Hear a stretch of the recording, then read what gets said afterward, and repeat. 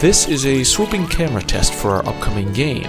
It demonstrates an algorithm that creates nonlinear paths between start and end coordinates and smoothly transitions objects across them. Here, in this test case, there are two hidden objects at work, one that determines the camera's position and another that determines where the camera is looking.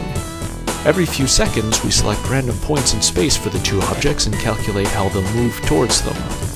The algorithm is dead simple, but lends itself to what we hope will be some cinematic panning and zooming effects.